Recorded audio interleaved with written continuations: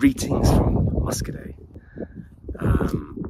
It's great to be back in the vineyards again. So I've been in the Loire Valley for the last 3 days at wine fairs, hunting out some beautiful wines, and I found some here in Muscadet. Look at these old gnarly old vines, beautiful Melon de Bourgogne vineyards, and these are biodynamically farmed by a fantastic producer called Vincent.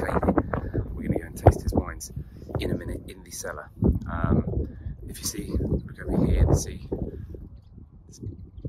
chaps out pruning the vineyards, these biodynamically farmed vineyards. And so Muscadet is a really beautiful style that really is what Australian drinkers love, especially in the summer. It's fresh, it's crisp. Here we have nice soils, so that really gives a slaty, salty, saline, mineral twist to the wines.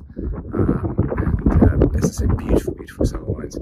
This is an area that gets regularly hit by frost. In fact, in the last couple of years, producers have lost nearly all of their production in some cases. So